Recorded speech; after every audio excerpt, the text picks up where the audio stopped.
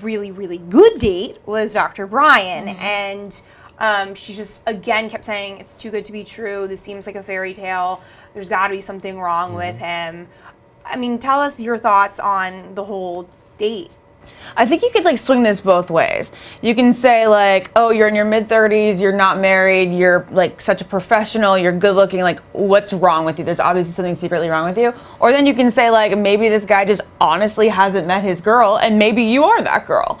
You know, so is there really anything wrong with him? Maybe we'll find out, but she's very hung up on that thought. I know, and she keeps saying how he's so charming, and she feels like she's going to sabotage the relationship because he is so perfect, but he's so into her. I don't think, he doesn't come across to me as being super perfect. He's very smooth, he's good looking, but like when I say like, oh my God, what planet are you from? I think of Peter. Like he seems otherworldly.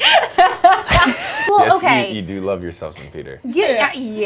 But seriously. But so all women. So I need the male perspective on Dr. Bryan. What are his intentions? Well, I mean, honestly, their story is interesting because for the first night, she was really into him. Yeah. Which is immediate chemistry. Which is weird because on the first night, you kind of, I guess, going into it, I was so nervous. You have a lot going on. It's just the first night is mostly let's just get through it. Yeah. Like let's get everybody out there. Let's get through it. Let's try to find as much out about these people as we can. Right. And then we can start investing in the relationships. Right. But like from night one, she was just like, this guy's amazing. But he also went in for it. He did go in for it, which shows she might like that.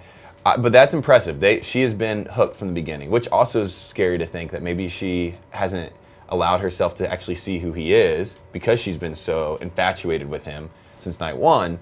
My perspective is, I mean, I don't know. Is he charming? I guess I haven't seen that from him. I feel like he says the right things. Okay. And he like pierces her like eyes. Like he's always like he's always holding her face. That's a move we all got to try. The face hold is a good move. Face hold is a good move.